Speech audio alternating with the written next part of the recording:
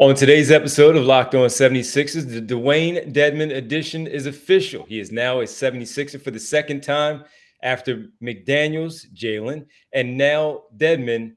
Is this enough, or do the Sixers need to do more? We'll talk about it next right here, Locked On 76ers. You are Locked On 76ers, your daily Philadelphia 76ers podcast. Part of the Locked On Podcast Network, your team every day.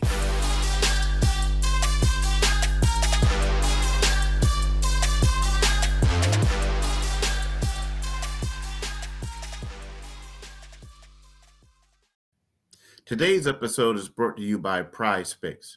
First-time users can receive 100% instant deposit matchup to $100 with promo code LOCKEDON. That's prizepicks.com, promo code LOCKEDON. What's good, D? A Wednesday night, man. That's what's good. A final game before the All-Star break. That's what's good. That's what's good. Welcome, everybody. You're Locked On 76ers. I'm Devon Gibbons from 97.5 The Fanatic Radio in Philadelphia, alongside my co-host and partner, as always, Keith Pompey, Sixers beat writer for the Enquirer.com. We want to thank you for making Locked On 76ers your first listen every day. And remember, Locked On 76ers is free and available on all platforms, including right here at YouTube on Locked On 76ers. Well, Keith, it is finally official. Dwayne Dedmon is back with the 76ers. Looks to be your primary backup going forward for the stretch run and into the postseason. We'll talk about that and more of, is this enough between he and Jalen McDaniels acquired at the trade deadline? Do they have enough now with these two additions, or should they look to do something more? We'll get into another acquisition or a move that has been made by the 76ers. They have brought up and promoted to a two-way deal Mac McClung of the Delaware Bluecoats. What does that mean? Julian Champagnie, he is now out, and we'll, of course, get ready and preview the final game against the Cleveland Cavaliers tonight in South Philadelphia. All right, well, Keith, man, it's official between Jalen McDaniels on Thursday at the trade deadline and now made official on Tuesday. Dwayne Dedmon is the Sixer. So you have the wing and you have the big. And remember, when we would talk about this, maybe around game 30, 35, and we talked about what we have seen so far and what they might need.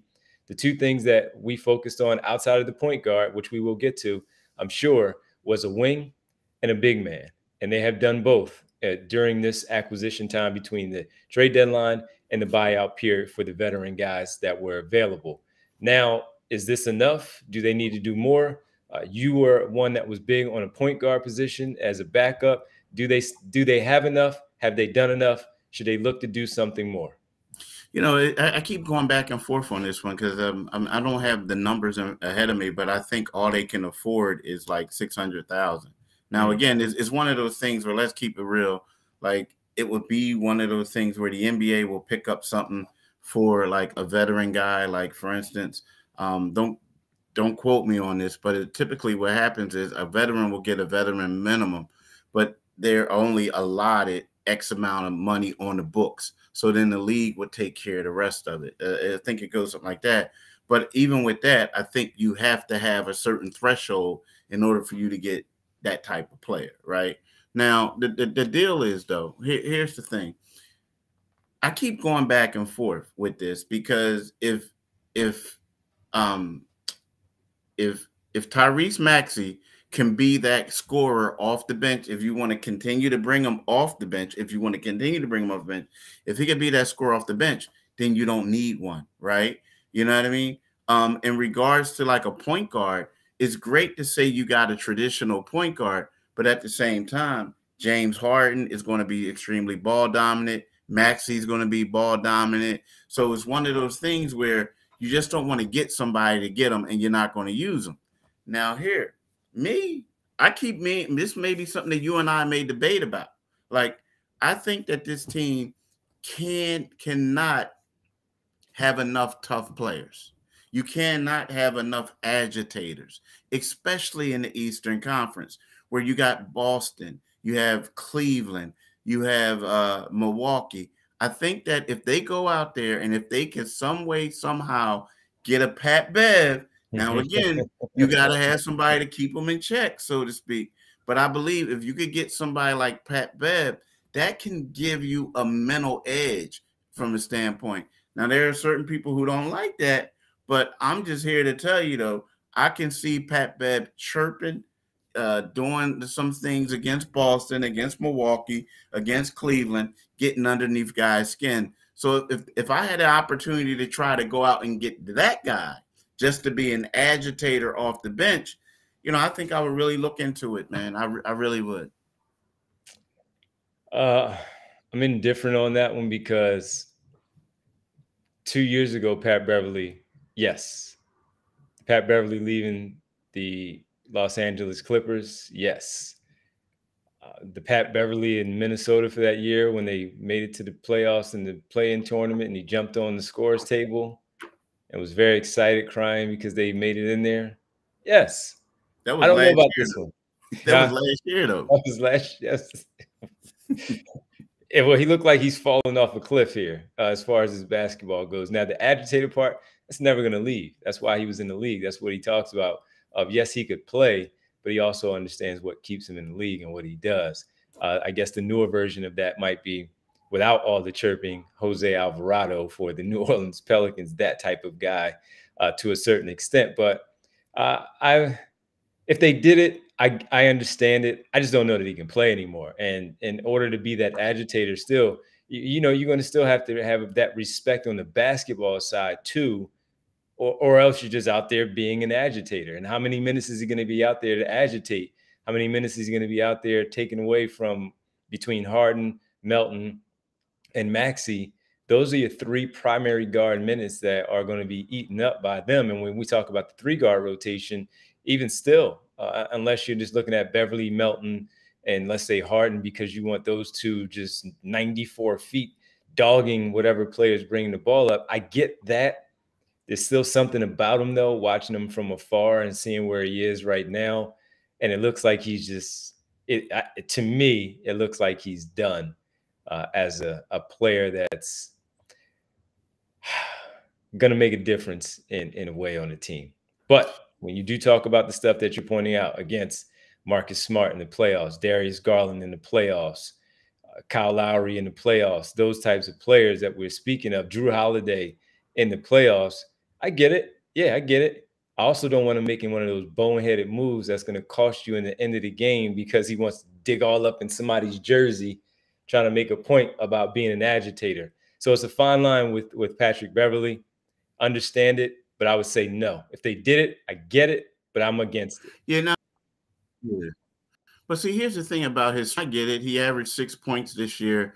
But look, man, like, I never mistaked him for a scorer. I'm just saying from respecting him on the floor also as a basketball player in order for him to earn those minutes.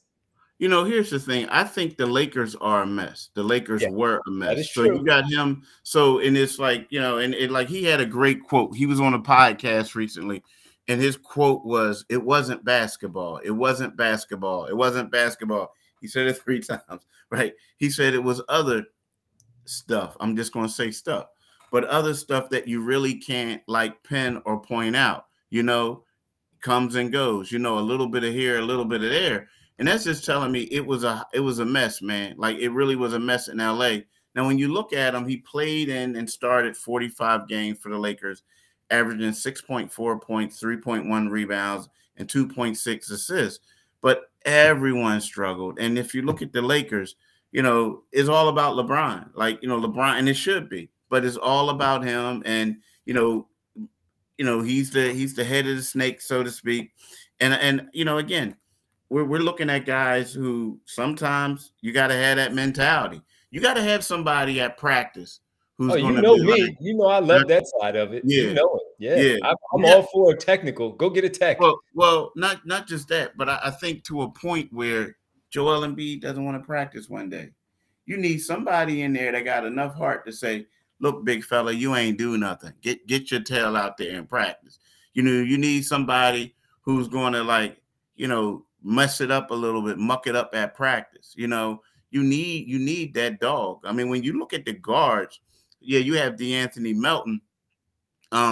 You have Daniel House as a guard that has that dog, but he doesn't really play. Like, you know what I mean? And DeAnthony Melton's kind of been struggling. Like, Well, you that's know, the what rest of PJ them. Tucker is. That's what PJ Yeah, Tucker is. but he's not a guard though. He's not You a don't have to guard. be a guard. It's Yeah. about the guy who has the guts to stand up to your point and say what needs to be said. Yeah, but I'm talking about against other teams too. Like a guard, I want a ferocious, I'm attacking you guard. Like, you know what I mean? I want somebody that's going to be an agitator. No, but You know, when you said again, the practice part of getting in the the practice too. I'm talking about PJ Tucker is that type of dude. Yeah, he is, but you need more. You need more because sometimes when you that type of dude and you're around a lot of nice guys, it's kind of like it gets drowned out a little bit. You know what I mean? I mean, it's kind of like I just like the swag. Now again, you know, they can do it, they cannot, but they can't. But I just think that, you know, this team needs to be a little bit more tough. I mean, especially when we're talking about in the playoff series against Boston. You know what I mean? Because Marcus Smart is going to try to trade punk dudes, for lack of a better word. You know what I mean? He is. So yeah, no, and again, if it was, I don't know the other name, but if you presented another name, I would be on it. But for this one, and as you said, he started 40-something games. Who else were they going to start? Like you said, there's a lot of stuff going on in LA. Also, a big part of that is their roster. The roster stinks, and that's why he started. And of course, he wouldn't come here to start. He would be on the backup situation. But I understand it, Keith. I get it. I'm not saying you're wrong. For me, I'm just saying no. If they did it for a reason. And let's see if it works out. That would be another Houston Rocket, though, as you talk about, that is coming in town. If they did, in fact, do that. What do you guys think? Guys, gals, Sixer fans out there, let us know at Pompey on Sixers on Twitter, at Devon G975 on Twitter. Let us know what you think. Patrick Beverly, yes or no? All right, we take a quick break. We come right back. We get into Mac McClung getting a two-way deal, getting called up, Keith, he earned it. He's going to be All-Star weekend and all that stuff. Dunk contest. He's now on a two-way deal. Julian Champagnie gone.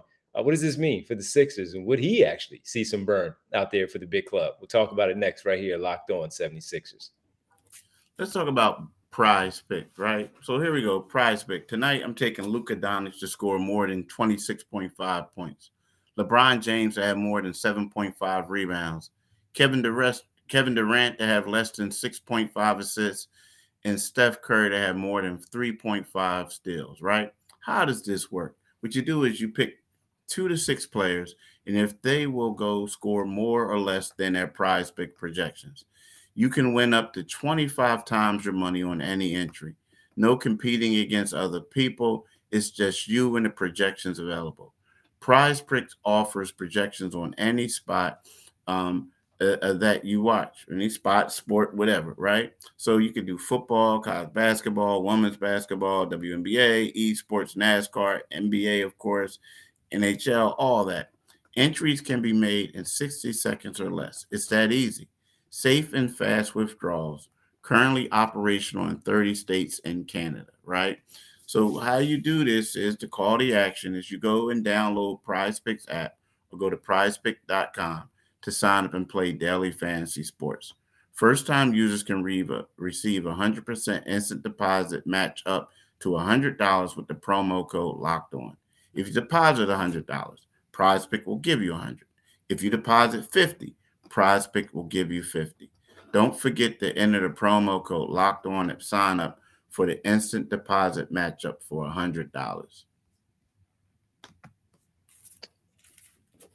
Welcome back to Locked On 76ers. We thank you again for making Locked On 76ers your first listen. For your next listen, check out the Locked On Now podcast for nightly recaps of every NBA game with analysis from our local experts. It's free and available wherever you do get your podcast. All right, man.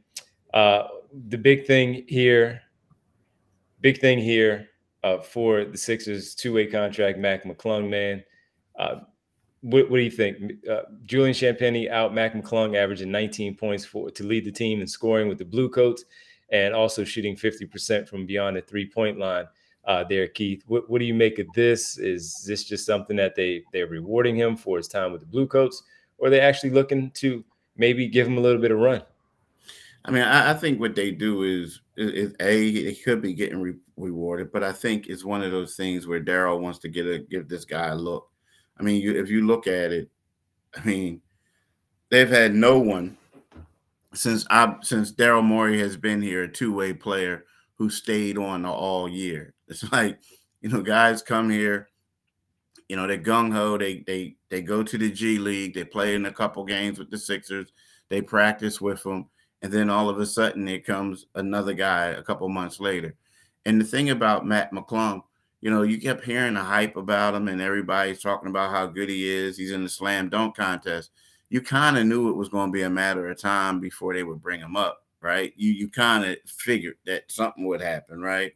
Also, the timing is, I guess it's the perfect timing for him and for the Sixers because they're about to go to the All-Star game. And hey, it's better. Like, yes, it was great to say you were with the G League team, but now you're going to have the Philadelphia 76ers uniform on. You're going to have the PR department there besides the G League PR department. So it's going to be a little bit more official. But in regards to him helping, I mean, I don't know if any G League guy right now would really help the 76ers, because let's face it, Doc Rivers, A, doesn't play these young guys. And B, the thing about G League stats, and this, they're hard to compare. Like, you get a lot of guys who go down to the G League and they produce these crazy numbers. And when they come up to the NBA and they can't do it, the concern is if a guy goes down to the G League and he can't produce, that's when you say to yourself, like, maybe we got the wrong one. So, I don't think that, I could be wrong, but I don't think that this is about, okay, we're going to depend on Mac McClung. I think it's more like we're going to give Mac McClung a good hard look. Okay. Well, he'll be in the All-Star weekend, as you talked about, slam dunk contest on Saturday night. So we'll see what he does, representing now the Philadelphia 76ers and the Delaware Bluecoats as a two-way player for the Sixers. Yeah, especially when you're talking about a guy like Patrick Beverly versus Mac McClung. We know where we lean. All right, final segment on the other side. You want Mac McClung? Yeah, Mac McClung, number 9. We'll get into some of the keys to the game tonight against the Cleveland Cavaliers. Donovan Mitchell, Darius Garland, and company coming into town. We'll talk about it next here on Locked On 76ers. And as you get ready for the springtime, as we think about it, we're already in mid-February with just 13 more days to go in the month of February. We're going to get into March. You want to make sure that you get a little closer to the summer. You got your body right. Everything's all good. Your health is great. And you're looking for a delicious treat when you want that snack. You have that urge, but don't want all the fat and the calories. Then you got to go try a Built Bar. I keep telling you, when you just walk through the holidays, you get through everything, all the food, you burn off all those calories. I know your goal, like many, was to eat a little healthier this year. If you're like me and where you want to eat a little healthier but don't want to compromise that taste, then I've got something for you. Go try the Built Bar. With Built, healthy is actually tasty. Seriously, it's so delicious you won't even think they're good for you. Perfect for that New Year's resolution and more going forward. What makes them so great? Well, for starters, 100% real chocolate. That's right, 100% real chocolate with flavors, churro, peanut butter brownie, and coconut almond. Only 130 calories, 4 grams of sugar with a whopping 17 grams of protein. And now you don't even need to wait to get a box. No more just going to Built.com and order them. You can also get them at your local Walmart or Sam's Club. That's right. Head to your nearest Walmart today. Walk to the pharmacy section and grab yourself a Built Bars. That's a big box of 4 of cookies and cream, double chocolate, or coconut puffs. If it works out better for you, go on to Sam's Club. Run in, grab a 13-bar box with our hit flavors, brownie batter and churro. Folks, you will thank me later. Welcome back. Locked On 76ers. Sixers hosting the Cavaliers. Final game before the All-Star break. Game 56 tonight. The Sixers have 37 wins with 19 losses. The Cleveland Cavaliers 38-22. Keith, the Sixers have a 1-game lead based on a 56-game schedule here and now, a 60-game schedule so far between these two teams. They have the edge on Cleveland at this moment. So when you look at this one tonight, a 1-game lead over Cleveland. Cleveland blew the Sixers out in the first matchup in Cleveland, Ohio. This one tonight, what are you focused on? What's the key matchup, or a few maybe key points for this game tonight? Oh, there's a bunch of matchups. Now, first of all, the biggest matchup to me is, and this is one that a lot of people aren't really talking about, is Donovan Mitchell and DeAnthony Melton, right? You know, because you got to figure that DeAnthony Melton is going to draw that guard, right? You're going to draw that assignment. I agree. So to me, that's the matchup. I mean, I get it, the Embiid and the Jared Allen and all that other stuff, but to me, and Eric Mobley, who's going to guard him, but you gotta stop the head of the snake. And you know, this could be one of those games where, you know, you're either going to say, hey, we miss Matisse Thybulle, or you're also going to say we want to see what Jalen McDaniels can do against them. But it all starts with DeAnthony Melton going up against Donovan Mitchell, who's averaging 27.2 points, 4 rebounds, 4.9 assists, right? So to me, that is the number one matchup that I want to see. The number 2 matchup, that's a great one, of course. Mitchell had 41 in the last game against San Antonio, is the Evan Mobley versus, I'm guessing, Tobias Harris, because Mobley is very active. He can, you know, the double-doubles. He has a quick second jump. He has a little bit of a height advantage over Tobias Harris. He runs the floor very well. And a lot of his work offensively comes from offensive rebounds and those guys setting him up when he does run the floor and in the half-court set. But he can find a way to get 15 to 16 points just by his activity. And Tobias Harris, who has been good in that role, is going to have to match that type of player when we see them out there tonight. So that one I'm very curious to see as a double-double type of guy. And if he is on the other side, matched up where Mobley is defending him, pulling him away from the basket is going to be good for the Sixers to be able to get their drives to the basket and Embiid to work on Jared Allen one-on-one. So that one is going to be key for me. Mitchell, of course, with Melton. And I think the Mobley-Harris matchup is going to be one to watch as well tonight. Yeah. I mean, that's going to be that's going to be nice. Now, another thing is for certain, it's a lot of pretty good ones. I mean, of course, the Jared Allen, Embiid, just to see it. You know what I mean? Just to see it. But the thing is, I'm going to ask you this. If you're the 76ers, and I know they got Isaac Okoro, right? I like him. If I like him too. But if you're the 76ers, do you want – we're talking about Evan Mobley and Tobias, but if PJ Tucker can go, do you want PJ on Evan? I mean, we know it's a height advantage for Evan, 7-footer going up against 6'5", but do you want PJ to use his low center of gravity to try to muscle him around? I mean, that was the other option. Yeah, that was the other option. I just went with the Harris one because I felt that one. We'll see maybe that one a little bit more, but definitely because you could also use Tucker chasing around Okoro, but the same thing for Harris. But yeah, that's also an option as far as the defensive assignment goes, to slow him down and use your body and keep it on him to keep him away from the basket for those rebounds that we're talking about. You know what I could see? In like out of this, because I think that Darius Garland will have a field day with Harden guarding him, unless they may have to go to a zone, right? So we could see this, and I'm just basing it off of what they've done in the past, right? Tobias Harris' length. Yep, Tobias's length. Now Tobias using his length, and then you put James on On which guard? Either one of them. I would do it with Darius. I mean, because I don't know if that's the problem. That's the problem. But I don't think he could. I don't think he could guard Donovan. You know what I mean? Now the quickness. See, that's part of the problem. But see, the thing is, Isaac Okoro is a guy who's like, their PJ Tucker. The only thing is he scored more points. You know what I mean? He does a lot of other things, but he's a guy that's averaging 6.4 points. 2.6 rebounds. You look at everybody else; they're all in double digits. So it's kind of like if you got to hide somebody, that's who you're going to put on. Like you want to hide them on that person, right? You think, but this is a dangerous team, man. And like you look at it and you see that Danny Green came there; it's going to be there in the buyout market. I just think that this is a bad matchup, but I'm excited to see what the 76ers could do. But here we are; we're talking about.